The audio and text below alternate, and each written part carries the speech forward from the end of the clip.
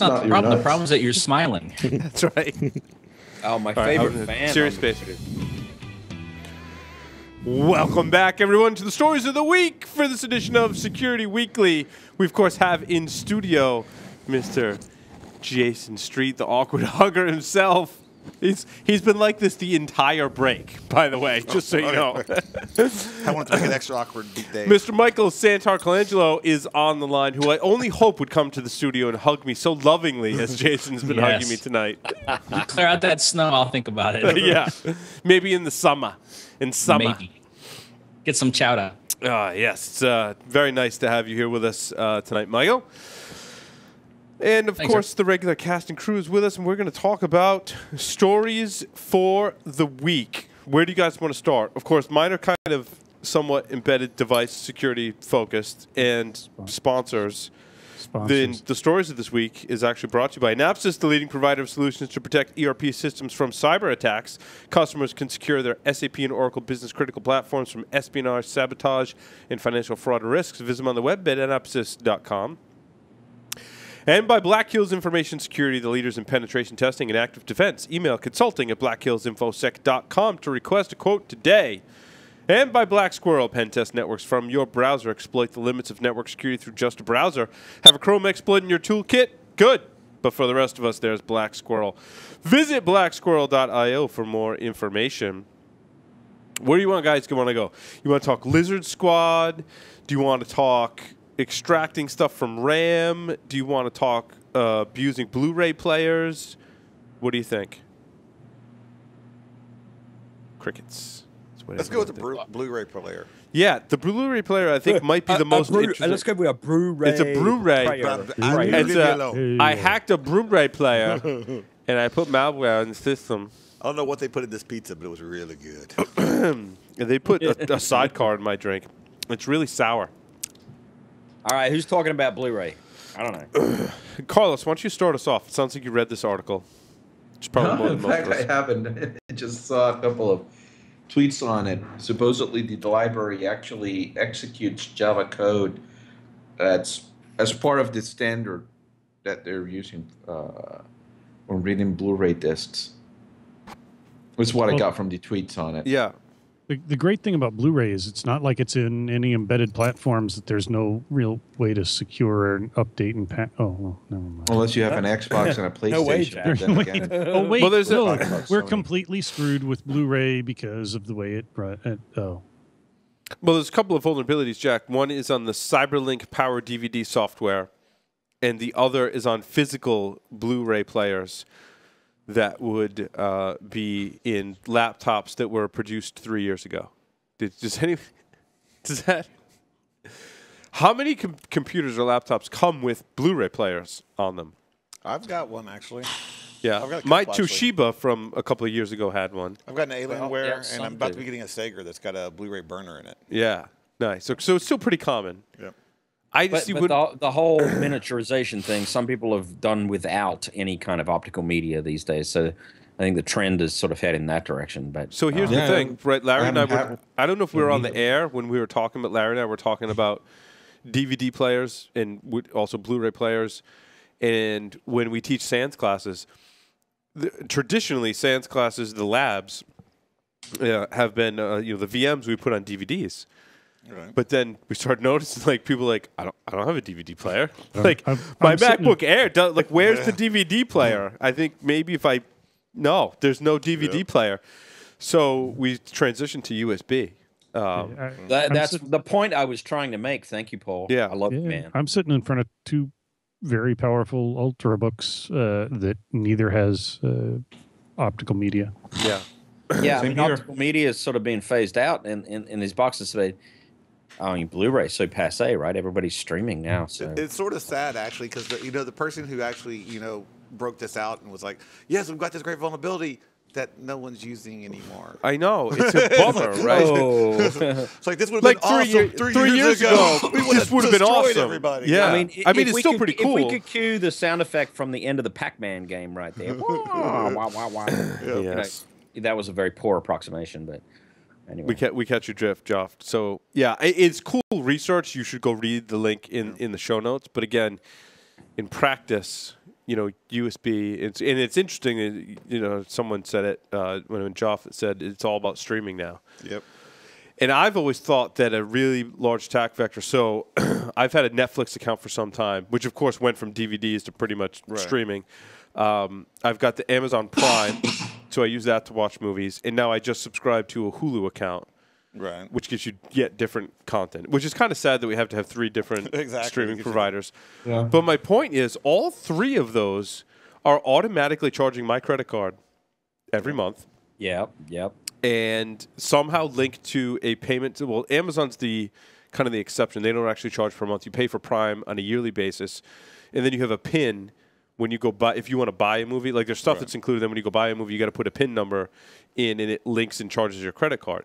So all 3 of those are tied to some sort of payment method, and they're wildly popular now. Right. Like when I used to talk about a Roku player or streaming Netflix or Amazon or Hulu, everyone would look at me that like wasn't in computer geek, would look at me like, what are you talking about? Right, exactly. And now everyone's like, oh yeah, I use. In fact, one of my friends is like, yeah, dude, you got to check. He's like, you got to have a Hulu account. It's like it's only like $8 or $9 a month. He's like, you got to have it. One thing I don't like about the Hulu Plus is the commercials. I was thinking the same thing. Exactly. So I fired it up last night, and it was actually able to read my Roku information and charge me through my Roku account.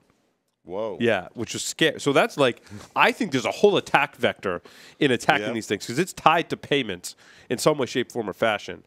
But, yeah, I didn't like the fact I'm paying $8 a month or whatever it is, and I got to watch commercials. Yeah. And they're like commercials for other shows on Yeah, and you Hulu. can't fast forward. Yeah. And you can't. I haven't tried to fast forward. It's like I've been able to fast forward into those. It's like, I mean, it's one of the things that gets. If I pay for content, I don't want to have to watch an ad. Well, it's like the DVD thing. It's like you buy DVDs. It's like I go through the trouble of actually buying a DVD, and then I have to look at the FBI warning, and I have to look at the previews. I can't go to the top menus. I got to go look at the previews, and I've got to look at this. And I'm like, screw it. I can just rip it and stuff. I buy the DVD. I just rip it immediately, and then stream I can just watch it without having to go through all that crap. Exactly. Yeah, well, that's like this show. We have ads on this show, but this show is free, right? Like exactly. It's free. You don't have to buy the content. Right. That's the whole thing. So there's some ads. Hulu is like you're paying for the privilege of getting a commercial since you interrupting your show.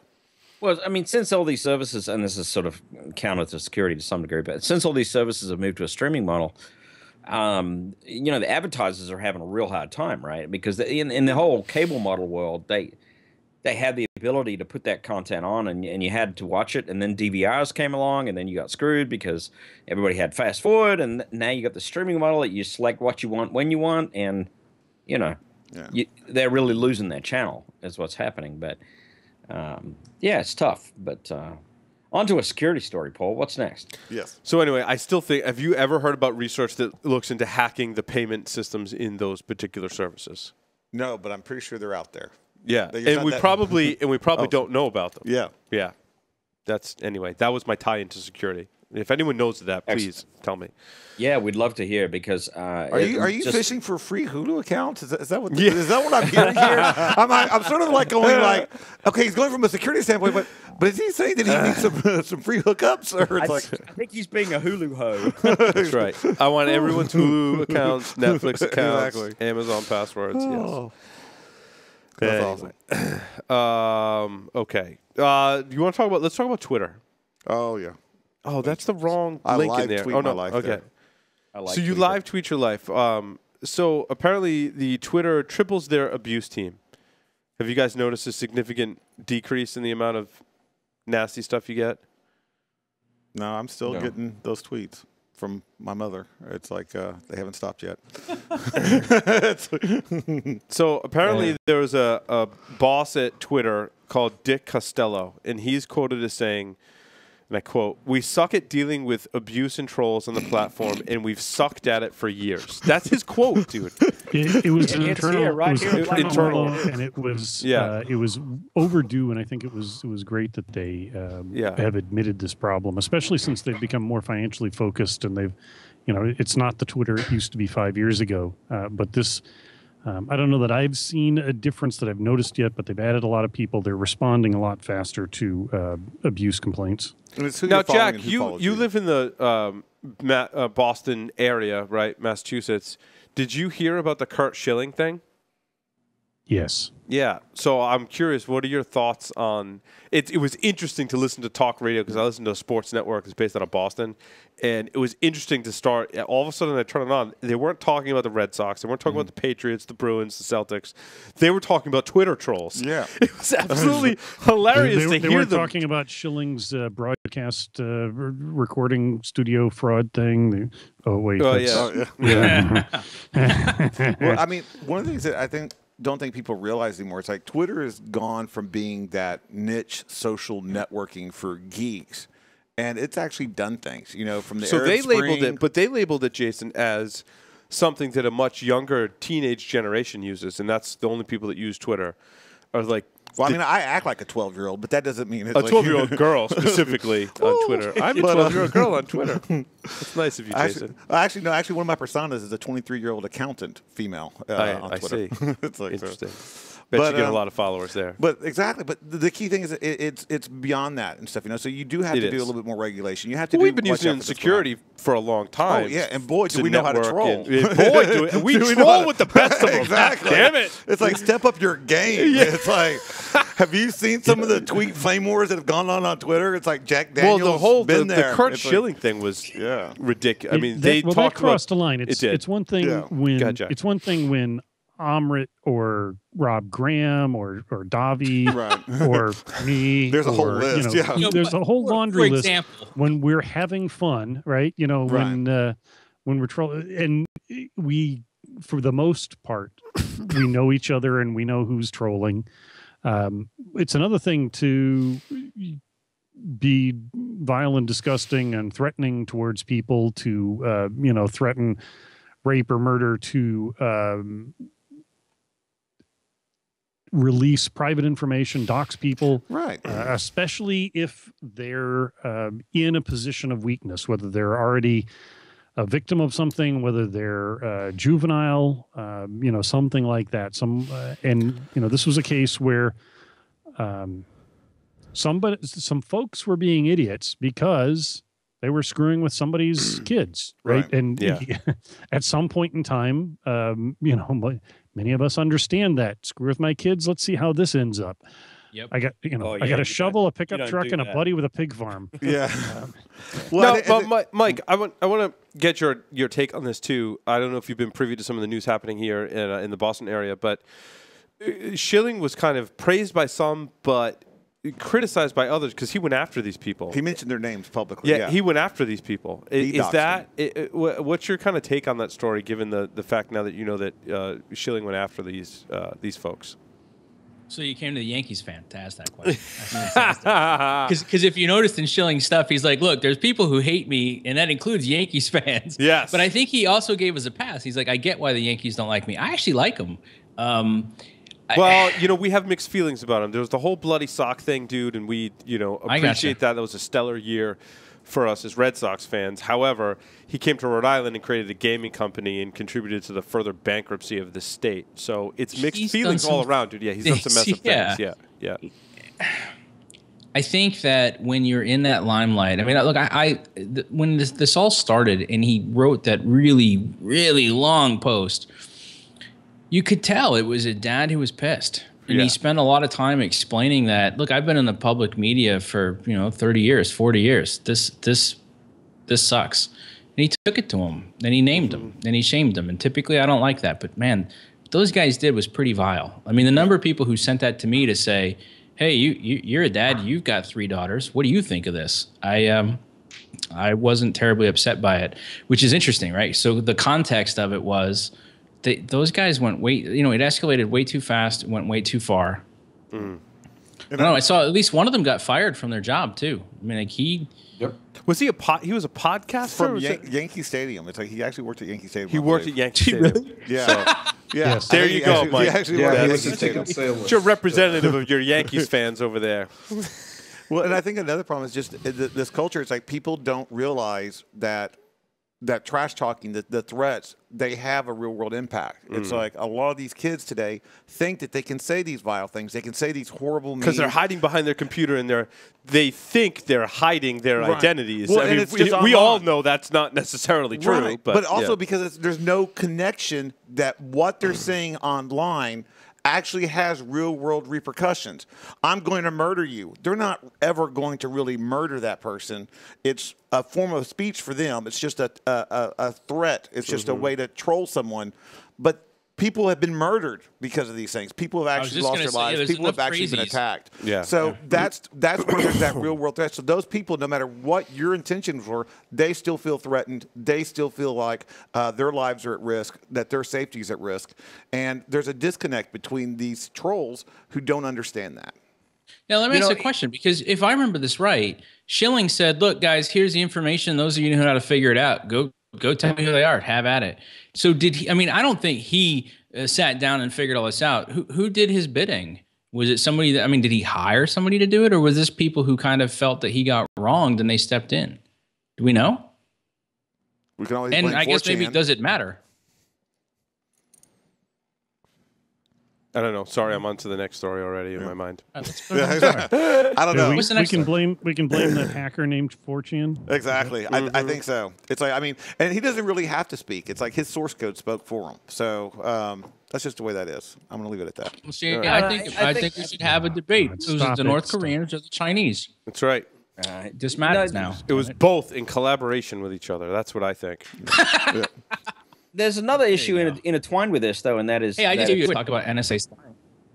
And I'll keep it really short, but the other issue intertwined with this, I think, is a generational educational issue about the power of the internet. And those of us who are X-Gen, maybe a little younger, sort of understand it, but those of us who have kids and are coming up with some of us know the power of Grayskull. You're saying more powerful is the power of internet. Exactly. This is interesting. And we haven't taught the youth well enough. We haven't educated them as to what the impact really is here. Yeah. That's it. That's my soapbox moment. No worries. I want to talk about the D-Link router vulnerability that was released. Oh my god. No, wait, Paul. Is that an Internet of Could you be specific, please? That is an embedded device. The D-Link router vulnerability. And I'm gonna. Is that like the now snowstorm? there's even more stuff for me to talk about that I maybe haven't even talked about on the show before, which is just astonishing. First off, it was just astonishing to me that major vendors such as D-Link haven't caught on to applying security to their devices. Well, they're a networking company. Networking companies horrible about, they want speed, they don't want security. It's not even that. It goes wait, Jason, that's giving them way too much credit, dude. They are not necessarily a networking company, in my opinion. Yeah. They're a gadget pushing company, maybe, but so this vulnerability is in the device's ping utility in its web interface, which allows for a command injection without authentication. So first off, the register article is actually inaccurate because that's actually two vulnerabilities rolled in one. That's authentication bypass and it's command injection. Right. Because you shouldn't be able to get to that page in the first place unless you have authentication. Yeah. The other thing that I take issue with is not fully that's just one evidence of not fully understanding this vulnerability and some of the impacts. It says the company, D-Link, shows how immature they are in their thinking about security, recommends that users run encrypted wireless to prevent the low chance that passing hackers would break into the networks. What? Yeah. Wow. Yeah. Wow. So let's not talk about how you can go on Shodan and find thousands of D-Link routers that are exposed to the internet through the WAN connection, because D-Link, that happens. You can ping from WAN. Let's also talk about that, oh, by the way, if you've got an authentication bypass, that means, like, the rules of same origin and the rules of CSR, like, those don't apply, dude. That means everyone's got the password to your router, and it doesn't matter if your wireless is encrypted. I just need to trick you to click on a link, and I own your router. And when I own your router, I own everything about you, because I can quietly change your DNS servers. Right. That's where I was about to go. Point to my DNS servers. You change the DNS and you point it to your own nice little malicious DNS. And that attack has been around since the beginning of this podcast, right? So how easy is it to automate that? Because and there was dinosaurs. So, Mike, I'm gonna give you an example. Several years ago, there was an authentication bypass that happened in Mexico. So it was a ISP in Mexico that they figured out that the router that the ISP was giving people had an authentication bypass. They exploited the vulnerability through a mass phishing campaign, and they sent everyone malicious links which changed their DNS servers, which pointed people to DNS servers that rerouted all of the major banks, like the top 2 or 3 banks in 1 or 2 or 3 banks in Mexico, to servers that they owned. And they stole people's money. And that was, I want to say that was 6 years ago. Had to be. Yeah. And what's interesting about that is the 2-wire routers. Yeah, it was 2-wire. Thank you, Carlos. Yes, it was 2-wire. And the asymmetric nature of that's fascinating. So it's really easy to attack, but that cleanup becomes individual. Yes, and not only that, it's very stealthy. What antivirus software is checking that your DNS server is changed on your router? Right. There is none. Who's looking at their router? So, all right. So, security folks listening to this, what does that mean then? Does it mean if you're using D-Link for your business, right? Smaller businesses are probably doing that. Right. They need to think about it. But then is this the kind of thing that we always talk about security awareness, and we have a very misguided notion of what awareness is. But this seems like something might be worth talking to people about, yes? Oh, absolutely. I mean, the awareness. So the other thing the article says, Mike, is that the person who discovered the vulnerability says the platforms the devices are built upon might be solid, such as OpenWRT. Right. They've had vulnerabilities too. Actually, most of the commercial routers do not run OpenWRT or DDWRT. They run their own brand of firmware. Right. He said, but then additional services are bolted on to provide value add, and security seems to go straight out the window. I somewhat disagree with that in that the vulnerabilities that are present in most of these SOHO routers have nothing to do with the complexity of features and everything to do with an extremely poor software development lifecycle. A command injection in the ping vulnerability is something that on the commercial side in regular web application software, I think we're far more aware of, but that hasn't trickled down. This ping, so the concept of having a dialog box where you enter an IP address and you push a button that says ping has been around for more than 10 years. In fact, one of the original WT54G vulnerabilities was this same vulnerability. It was a command injection in the ping functionality. Right. And I think it's ridiculous that they haven't matured enough to prevent these. This is low-hanging fruit vulnerabilities that can be easily it almost prevented. Sounds like then we're applying different standards to commercial grade, enterprise grade than home use, right? Nope. You just nailed it, Michael. No, I don't. No, we're not. Absolutely not. Well, the manufacturers we would like we shouldn't, but I think the problems we have been. Well, we'd like to think that this problem that we're looking at is just in SOHO routers that people are using in their homes. It's not. In fact, I have a slide that shows these very same class of vulnerabilities, default passwords, command injection, authentication, bypass, have been found by security researchers for several years now in SCADA devices, in medical devices. Billy Rios, Terry McCorkle found it in a whole bunch of medical devices. They've been found in building automation, such as BACnet. There's a protocol that has absolutely no security on it. I know other people want to ask a question. How hard is it to fix for these vendors? Is it a simple fix? So it's a good question, Mike. I think for this point in time moving forward, right, if you were to pick a time in any of these embedded device manufacturers' history and say, okay, I'm going to teach you how to implement security. I think the majority of them, 85%, would do it and probably not incur that much cost or really have it impact their business in any way other than have it impact it positively. In fact, there was a student in my class that worked for a vendor who provides devices to industrial control systems, and he said, we've done all those things that you've been teaching us in the class, Paul. He said, we do firmware signing, we do firmware encryption, we have a secure software development lifecycle, we put secure things in our code, we obfuscate so that you can't reverse engineer it without significant difficulty. All right, well, so but he said the problem is, so stick with me, Mike. Hold on, and then I'll let you talk. All right, and then I'll stick with you. Okay, we're going to stick with together. No, I'll stick with you, then you stick with me. We're going to stick to, you know what? We're going to stick to each other. We need a hug. So what he said was, he said, since we started doing that, he's like, our firmware we produced today is awesome. It's really secure. And I peppered him with questions. I'm like, yeah, did you seem like you're really doing right? I'd like to use you as a case study. I think it's great. I said, what about all the firmware you produced before you had those standards? He's like, oh, the security is completely atrocious, and we're having trouble fixing it. So that's the problem, Mike. Sorry, that's a very long-winded answer. And I think one other important point Sorry, hold on, Jason. I'm going to let Mike talk, and then Jason. Well, all I was going to say is I was going to go back to it. So many times we say to people, "Oh, you shouldn't do this. You should."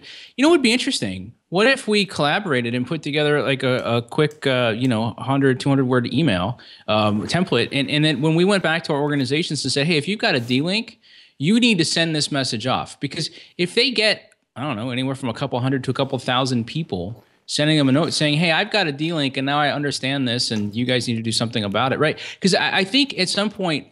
We love to talk about awareness. We love to talk about education and all types of other things. But if we don't start to help consumers advocate for what they want, we can talk about it all we want, and that's great. But gosh, if these guys started getting flooding with articulate requests, I don't know. Maybe I'm just myopic and I've spent too much time in the sun today. But no, that's exactly the kinds of things that I want to promote, and I think need to happen because, like I said, we've been talking about these vulnerabilities on this show since we started 10 years ago almost. Well, just to amplify that, I mean, do this. I'll help wordsmith it, and we can put it up on the wiki. Yeah, absolutely. Yeah, absolutely. I mean, I just need somebody to help some of the technology, make sure I don't botch it. Yeah, I can certainly help with that. But the important thing about what Michael just said was it's not about directly complaining at the company. It's about empowering the consumers that are buying these things to complain at the company articulately, and that's a big difference.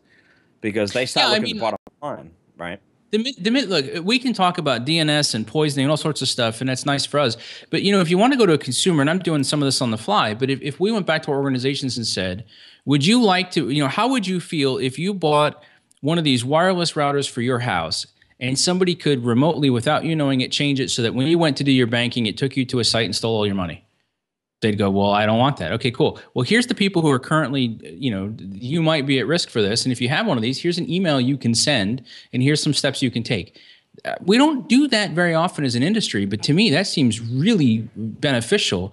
And it's not something that's terribly challenging for us to be able to do. So, if I can do something that helps with that, I'm in. And you've got a fantastic distribution here already. So, I don't know. It's just Thursday night thinking. That's what I want to do about this problem, Mike, because quite frankly, I'm somewhat tired of talking about it. It's really fun for me because a lot of these embedded systems, it's hacking like it's 1999, right? And it's a lot of fun. The attack surface is huge, right? It makes for great, like there's a class on it and everything. But I want to progress to the point where we don't need that we've educated the right people so that we don't have these problems anymore and we can move on to the next thing. And I tell you what, the problem is just going to get more complex. When we look at the Internet of Things, it is the problems that we have in securing mobile devices, it's the problems we have in securing embedded systems, and the problems we have with security in the cloud, and the way that they all communicate with each other, they're going to tie together, and that problem is only going to compound itself. So this embedded problem is just really one facet of the way technology is moving forward and how we're going to have trouble applying security to that model. In the same way, when we had web servers in 1997 that we couldn't secure. But I think there's another factor. Oh, sorry. Go ahead, Mike. All I want to say is we want to apply pressure, but we don't want to just blame and shame because that's only going to work so much. So if we're going to empower consumers to understand better and articulate their concerns, then the flip side is to say, by the way, we'll help you, vendor. You come to us, we'll help. Right. We're not going to slap you around and mock you and publicly debase you for it. We'll help. And it's not all vendors either, right? I think the vendors can learn, while they compete at a certain level, I think they can learn from each other, and I think the greater good should be the security goal. Tends not to be highly competitive, But I also think another factor that we're overlooking is the users. It's like, how many of them are on the internet without patched Windows boxes? And we're talking about that. Now they have the onus of having to update the firmware on their routers. I've done a lot of war driving. I do it all the time. And you still see the default names of Linksys, the same default name for D-Link. You know that they have the same setup. It's like they're not updating and patching the devices now. So it's going to have to we have to put more pressure on the vendors to create a more automated updating standard. And that's one of my top 10 things that we can do to encourage people to secure embedded systems is not just automated updating, right? That's one facet of it. It's secure automated updating. In most embedded systems, now some people are doing this, but most aren't. There's no validation that the firmware is the actual firmware. There's an MD5 checksum, but that no. I mean, like validation, signing of that firmware to make sure that it is the approved firmware for this device, similar to the way Microsoft signs its updates. I hate to say, but Microsoft's a shining example of how an auto update process should work. They are. That hasn't been transferred to these embedded systems for which and what's all of your traffic is going through. It's not that complex. I mean, again, right? You talk about hacking like it's 1999. We figured these things out 15 years ago. It's not that complex to do. It just requires somebody to sit down and say, hey, this is a requirement, and they've got to think it through at the beginning. It's a little tough to add at the end. Well, and informing a user that they have to do it. I mean, how many consumers actually know that there are updates for their routers, that they need to update those routers? Jack, you used to... You said there's an awareness problem, hold on, right? Jeff. Jack was trying to talk before, and Jack, you used to work for a firewall company that was focused on small business, SMB. And here's a challenge. What happens if you enable automatic updates and it breaks something? It breaks it, and if we're, the devices we're talking about here are bricked and you throw them away and ship the customer a new one if it's under support, but nobody ever fills out the card or goes online. What I used to support was, we had a channel distribution. It was business, not home, although some people certainly use the free version at home. And like everybody that pushes out patterns, whether it's endpoint protection, antivirus, intrusion prevention, next-gen firewall, whatever, eventually you'll push out a patch that doesn't do what you want. And when I was there, we had one that made IPS a little overly aggressive, to put it mildly. And let's just say it was not a good day for us. And, it was not catastrophic. Once people figured it out, there was a quick back on the internet. There a couple of juggles and you were done. It didn't require re-imaging systems. It didn't require it wasn't one of those antivirus updates that blew out key components of Windows that you needed to install this to fix. But what happens when you have a problem with the consumer device? The consumer's off the internet. They can't afford support calls at all. So they've got to, talking about hacking like it's 99, we need to fix those problems without patching like it's 99. And I'll just say, NT4 Service Pack 6A, right? You're bringing me back. So the old people, or at least that have been doing this for long enough, just really shuddered. Thinking about what we used to go through in the NT4 days when we patched systems, right? I mean, there was... See, the chicken population was decimated by the number of chicken sacrifices required when we were, patching Exchange 5.5 and NT4. Yeah, Jack, you bring up a good point, Jack, because if you take the automatic update and you put it down to some of these devices, it would be the same thing as automatically updating your BIOS. If that goes wrong, your system doesn't boot. Guess what? Inside of firmware is your bootloader. And inside of your firmware is your kernel. So if that can't boot, okay, on your system, if your operating system doesn't boot, you can reformat. You can actually get another hard drive. You can restore a backup. Not a big deal. On an embedded system, that could mean, if you're lucky, it's taking a soldering thing and putting some JTAG or other kind of recovery on it and rebuilding the flash. And for the average consumer, that's not going to work. Now, the scary part is... consumer, it's Best Buy or Home Depot. I mean, Best Buy or Lowe's or on Home a commercial, Depot or wherever you're buying the hardware. On a commercial setting, it's even scarier. The vendors that are doing security, when I talk about JTAG, they're like, oh, no, those are just on our reference boards. We completely disable the JTAG. We either remove it completely or we reverse the pins so that you have to hardware reverse engineer to figure out what they changed to make JTAG work. So they purposely obfuscate the hardware so that only they can rebuild the board. So that's another very scary thing for automatic speed hacking right there. Yes, but I don't think we need to start there though, Paul. I don't think we need to start there. I mean, one of the things that would be a big step was just to raise the awareness for starters. I mean, look, our residential user kind of community, they don't even know this thing's running software. They look at their Linksys, D-Link, you name it, vendor box, and they treat it as a toaster, right? I mean, it's a piece of hardware to them. So if these vendors built in software that at least would go out to Homebase and do a check whether there's a vulnerability and just let the user know, that would be a huge step forward, even without patching. Just to say, look, there's a problem with this device. and here's how you rectify it. Go to see this webpage at the vendor, and here are your options. That'd be a huge step forward. So and that's not so even automated patching. To a certain extent, what has been their economical motivation so far for them to do that? So right now, I haven't seen anything that would actually force these vendors to change their status quo to, okay, we're shipping brimble software. Yes, it's now impacting our numbers. Let's start fixing this. So far, I haven't seen them impacted. So we have to look at how can we persuade them and get the word out, either to the users or, I don't know, we have to find kind of a way to persuade them to that this is something that they need to do, because they won't do it for the goodness of their heart. No. They need an economical reason for them to actually move on and say, okay, we're going to invest the money, we're going to hire the people, we're going to put in the QA processes, we're going to put the update infrastructure in place to do this, but they need a motivation, a business motivation to do it. I haven't found one. Mike? It's unicorn. It's the top-down, bottom-up approach, right? If we, the thing is, we keep pretending that we're bringing awareness and educating people by using jargon and concepts that they don't understand, and then making it onerous for them in order to do something.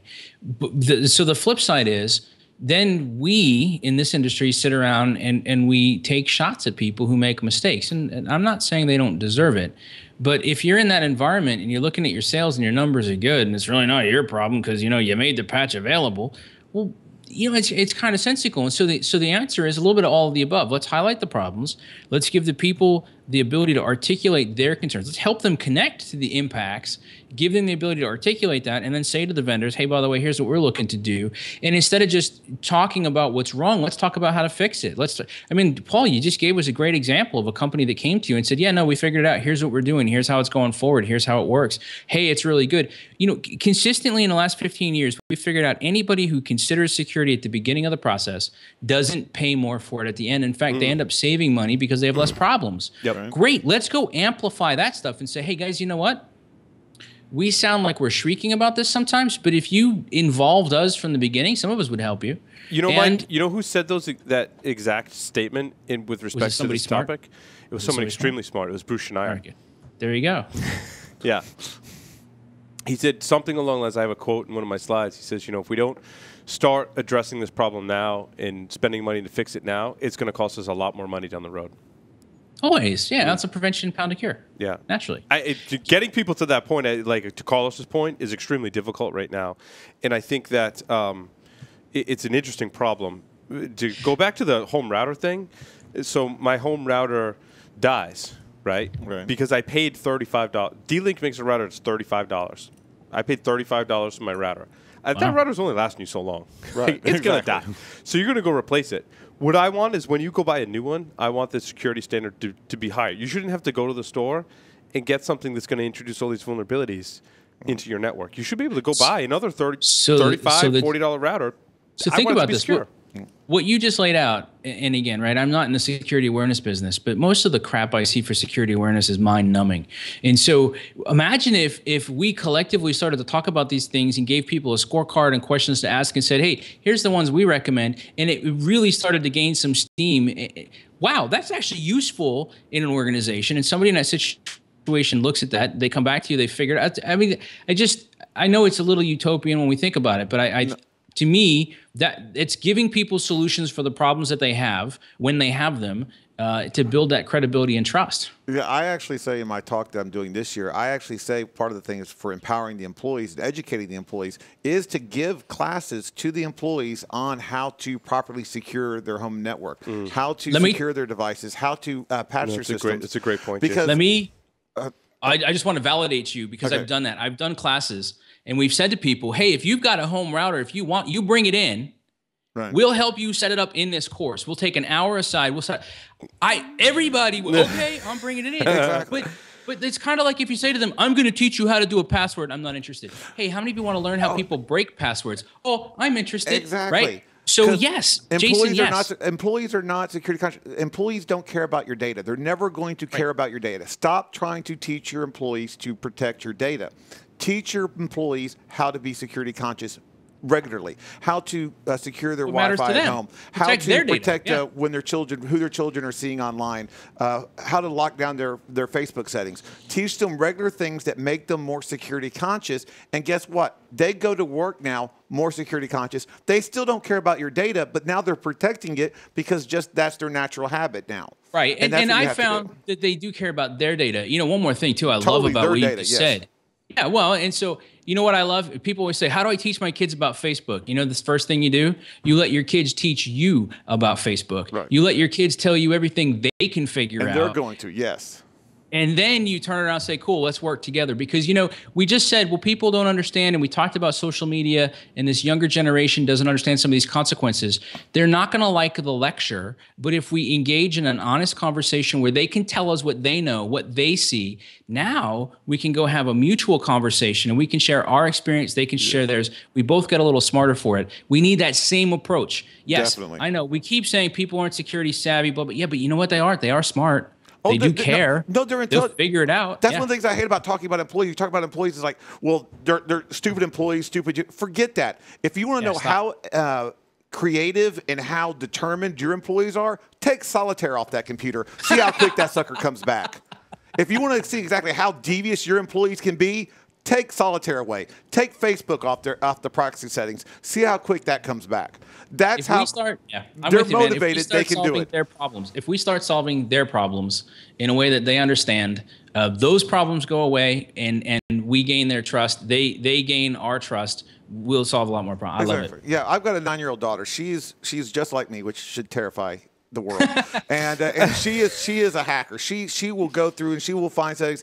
And I've learned different hacks from some of the things that she's done. It's like, I mean, it's created to see where they're going and how they're bypassing YouTube age restriction controls. You know, oh, that's interesting. That's very, you're grounded, but that was very interesting. So it's like, you got to learn from them. Yes. Yeah. Oh no, there's times now I have my kids teach me stuff. So it's yeah. No, man, this is I love it. That's great.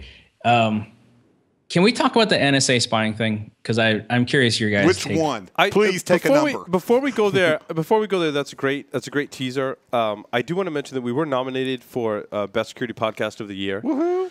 And there is a survey online that you can go take. I put it out on social media. I'll put a link to it actually in the wiki. Chris, if we can make that happen. Maybe like the main template. We'll get it up in the wiki so you'll be able to find it easily. Now you do need to have a security blog or podcast in order to vote. That's the way this particular voting works. So if you do that, you can go vote and please go vote for us for Best Security Podcast. Would be is it wrong to vote for ourselves? Just wondering. You know, there are podcast hosts who vote for themselves. I don't know anyone who would do that. But I'll stuff the ballot box for you. I'm good at that stuff. Yeah, you're like the expert. No, we're not cheating. No, we're not. That's cheating. Well, it's hacking, but it's cheating, which is the same thing. But no, we're not hacking the survey. We're not cheating the survey. Just call it security research. You're covered. That's right. That's right. So please go vote honestly. Unlike Jason, who hacks to contest. I'm going to enhance the survey for you. No, please don't do that. Please don't do that. Hey, if you find an O'Day and Survey Monkey, dude, like you should win for like Best Security Podcast of the Year. That would require me being technical. It's like so not going to happen. Bummer. Okay, so go ahead. You want to talk about the NSA? Well, yeah, I think it's interesting, right? So the headline, and this is the story that you pulled, right? It's official. NSA spying is hurting the U.S. tech economy. China's backing away from the tech brands because of the NSA revelations. Okay. It seems like a little hyperbole to me because it's all politics and all economics. But I don't know. Where we talk about the NSA, it's like I always have to bring up one thing. Just I have to rant a little bit about, and that's the whole. All these things that we're getting, all these revelations are from Snowden and stuff. You know, and everybody wants to talk about. We're releasing the NSA spying on this, and we overlook the most common problem with this. It's like screw all the revelations. We know the NSA is spying. I'm paying my taxes, so my government spy agency, security agency will spy. That's part of their job. So we know that's going on.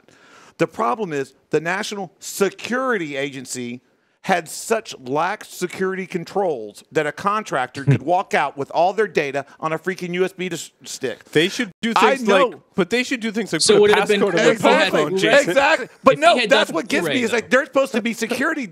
I know that they're stealing my secrets, and okay, that's great. You know what porn I look at. I don't want everybody else to know. Freaking keep that stuff secured. It's like, it's like you suck at keeping the secrets. You're really great at stealing them, obviously, but you really suck at keeping them. Yeah. That is the biggest travesty and tragedy of that whole story. It's not that we got all these revelations about all the different spying that they're doing. The revelation is the guy freaking was able to walk out of the building with them, and they didn't do proper security control. You've hit like fired up mode. Yeah, exactly. When I get to there, buddy, he's like hitting this way on the Diet Pepsi, and that's you've reached. Yeah. Like when you're done, it's epic. When you hear, it's like super fired. You're like super fired up level. It's like I'm getting. Yeah, that's what. NSA is a trigger about 30 word. seconds away from a diabetic coma. I think. Yeah. Nah, fuck off. It's only my 5th liter now, so we're good. All right, give me some. I want some of Jason's. Uh-oh. And that hug must have been a... Wow, dude, there's vodka in there. No wonder you're fired up. You weren't supposed to say nothing, dude. Is that better than your sidecars? Probably. Vodka and Diet Pepsi is maybe what I should just stick with for mixing cocktails. Now I have to bronze this bottle because it had Paul's lips on it. I'll sign it for me. That'll be awesome. Oh, Lordy. Next story. All right. What do we do? How are we doing on time? Quickly. Go ahead, Jack. Jack has an announcement story thing. Also, I just want to say Cryptia rants well on his blog. He's got his global threat intelligence report for February, which is a good summary from someone who doesn't varnish things too much. And I do want to remind folks that there are B-Sides everywhere. CFPs are open, tickets available, magic's happening. The one that I spend a lot of effort. Open for Vegas, Jack? Vegas, the CFP has opened for Las Vegas. B-Sides, B-Sides Las Vegas will host a track that is run as a village by the folks from the Wireless Village that you know from DEF CON and other places. So there's another new track happening there. The call for papers for the Proving Ground. That's the track where we pair new speakers with an experienced speaker, provide mentorship, and help you give your first conference speaking experience. I just had this revelation, Jack. Since I no longer work in marketing, I don't have to go to the Black Hat. I can actually go to B-Sides Las Vegas. So B-Sides Vegas last year we moved our dates, and we are following the same. It's Tuesday, Wednesday. So if you need to do Black Hat, you can do a day of B-Sides and then 2 days of Black Hat, or 2 days of B-Sides, a day of Black Hat. Awesome. Thursday is free. Totally so submitted. if you're doing DEF CON, if you're not paying for Black Hat, you can do 2 days of B-Sides and then catch the full 4 days of DEF CON. So that's there. So you could sign up for embedded device security assessments for the rest of us at Black Hat. Then you could go to B-Sides Las Vegas. Then you could go to DEF CON. That's right. That is a track. That's a track. And so we're also Call for Volunteers is open. Security teams open. Logo contest for those who have artistic skills. So that's all bsideslv.org. But there are B-Sides everywhere. Boston's coming up this spring. Orlando's is just, a few weeks away. Well, Nashville, Baltimore, Puerto Rico. I mean, they're everywhere. I'm doing Salt Lake City, actually. B-Side Salt Lake City at the end of March. Nice. Very good. That's a great crew, too. Cool. I mean, they're everywhere. With that, we're going to take a short break, come back, wrap up the show.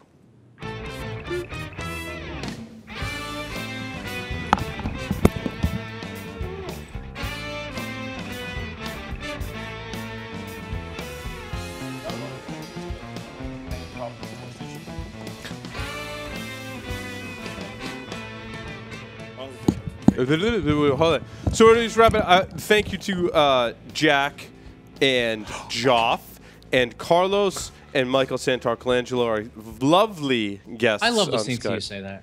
Yes. You're all lovely. Yes. Do I say your even? Do I even say your name right, Mike? I don't. I just not even close. I just Santa. Santa. Is that better? Santa works. Just Santa. We'll talk about pronunciation after the show. Someday. I need before the sidecars. Yeah, I need like 6 more sidecars, and then I'd probably get it right. Thanks to our special in-studio guest, Mr. Awkward Hugs himself, Mr. Jason Street. Did they make this in purple or did it fade? No, this was actually the they didn't make that in purple. DEFCON, I have that same shirt. Yeah. That's one of my favorite DEFCON shirts. It was purple. I wear that to like family functions and stuff. People are like, "What? Can you show the shirt on camera?" I brought this directly for Stand you. Up. Yeah, there. Close your. This was definitely specifically for Paul. My favorite DEFCON. Mine wasn't purple. You faded that.